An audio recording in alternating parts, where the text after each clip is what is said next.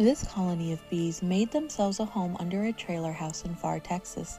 They had found a gap in the siding and created a safe and cozy nest between the insulation and the floor.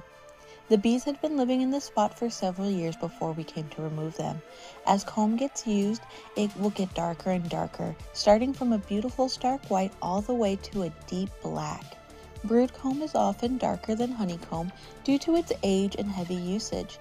The more baby bees that hatch from the cells, the darker the comb gets.